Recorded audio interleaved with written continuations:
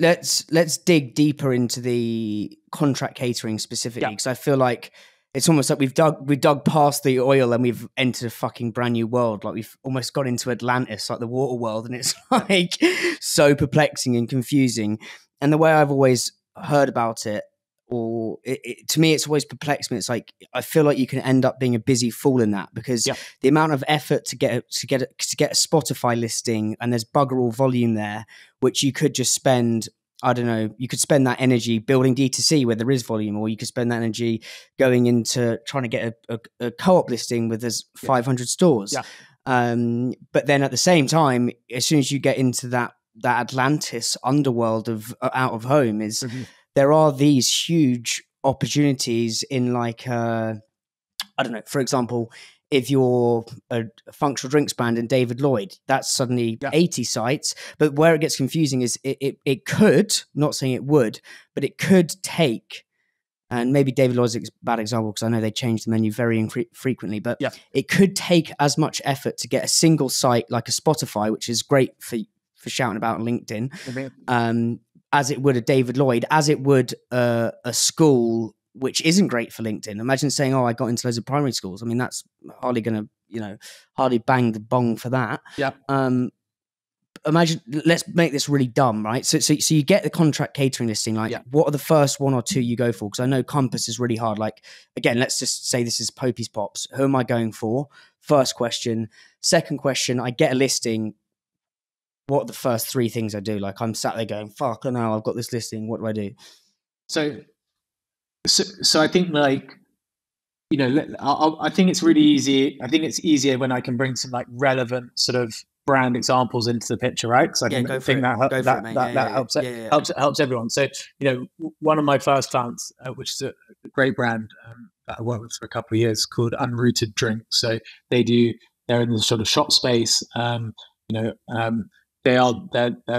doing well in that space, but they have a quite clear difference to MOJU, which is MOJU again. They have a 30-day shelf life in terms of their product, or I think it might be slightly longer, but it's essentially a fresh product, right?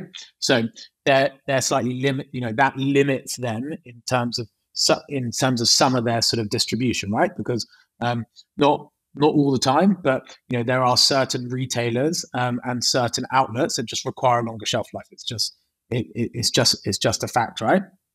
So Unrooted, which is very much a challenger, it's a smaller brand than MOJU. They've picked up pace in the supermarkets, but they had a very much a sort of focus, which was okay. Let's try and play in spaces which that might be more difficult for another fresher product, perhaps like MOJU, to sort of come into. So, they, for example, focus massively into the travel space. So they focus really hard on travel, and they've focused on into hotels and minibars. So in terms of that example, it's that's an example where sort of a brand's looked at. Look, they're in a shop space, they're in a functional space. They've got a competitor within that space, but where can they not play, and where are those little nuances? And again, Shops for travel, they've done really well. They're on Virgin, they're on British Airways. Shops is actually a perfect place for it's a quick boost of goodness. People have digestion issues sometimes on planes. They have a good gut shop health. There's a story to tell there. Again, same with the minibar scenario. People often in business hotels, for instance, we saw a lot of success focusing on business hotels. We have a good energy shop that sits there. The businessman's coming over from flying in. They're staying in a hotel for one night. They might have an espresso or coffee, but then they might take an energy shot from the fridge. So, and again, in terms of looking at sort of the rate of sale in a minibars is a big opportunity. But in terms of volume, if you can go into hotels with hundreds of rooms in, but the rate of sale is often small, in terms of like per room. So they're looking for a product like that. So again, I think looking at that example, it's it's again, that's a little bit of like tapping into, well, what are the operational sort of issues, all sort of dynamics within that category. And it's also looking, okay, you're sort of also doing a little bit of looking at your competitors and going, where can they play, and where can they own, and where can we own, and sort of making sort of a plan around that. I think that's answered one half of your question, but we can dive into probably the second half.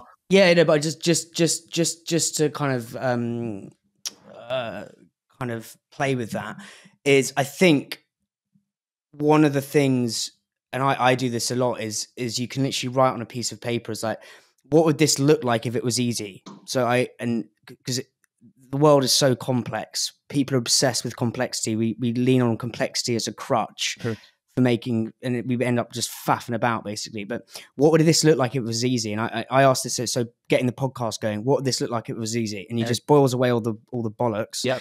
And I think when you ask that as a brand, it's okay, what would this look like if it was easy? And you literally write this on a piece of paper, have your competitors, and it's like, what is hard for our competitors? Yeah. So when you do these two things, suddenly you find the slipstream channel. So with Unrooted, it's like, okay, what would this look like if it was easy? But we've got a much longer shelf life, which means we can play in places where where longer shelf life is actually super advantageous. Yeah. Airlines, hotels, fill in the blank. Yeah. What is hard for MOJU? Places where they don't have a short shelf life. Airlines, hotels, blah blah blah. So that's hard for MOJU. Grocery is probably pretty easy for MOJU because they've been up and running. Sure. So again, what you've done there, super shrewd, is like, oh, fuck it, we're not going to play in the grocery space just yet. We're gonna dial in on these contract caterers. Yeah, I think that's super valuable and super actionable for people listening to this. But then let's go into the, as I said, almost like Atlantis, the underworld of contract catering. Yeah. So you've done this upstream strategy. I can't pronounce my words. Upstream strategy where you've been like, right, this is easy for us, hard for them. This is where we're going to play. That kind of boils away a lot of the whiff in terms of being a meandering, gallivanting fool. Yeah. To focus. So you've done that piece of work. Then what is the next step? And maybe we could talk about, do you pick off end sites? Do you look for the big ones with lots of sites? How do you do it, mate? It seems so confusing to me. Yeah. So I think, look, one of the hardest things like all this is actually understanding who their customers are. So, understanding who the customers are. So, this gets. Sorry to interrupt. So to interrupt. So when you say customers, are you talking about,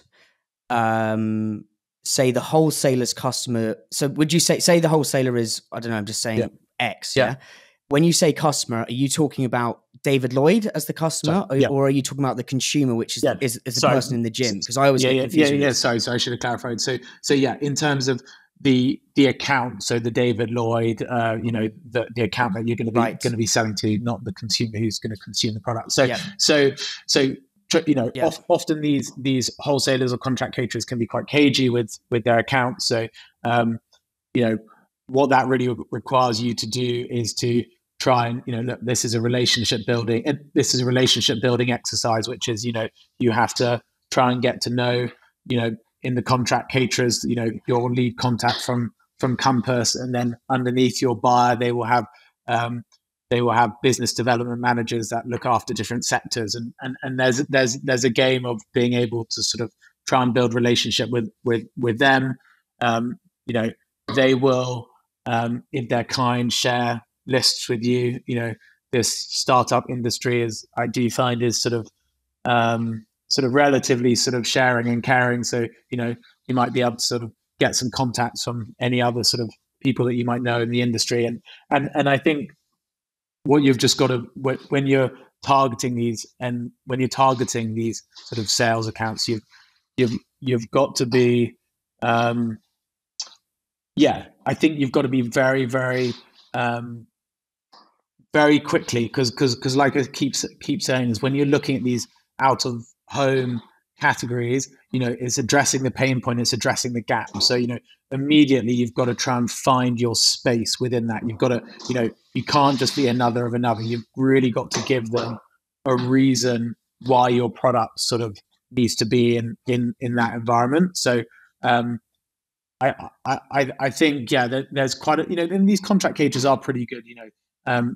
They often do days when they invite lots of their accounts down. You have larger sampling days.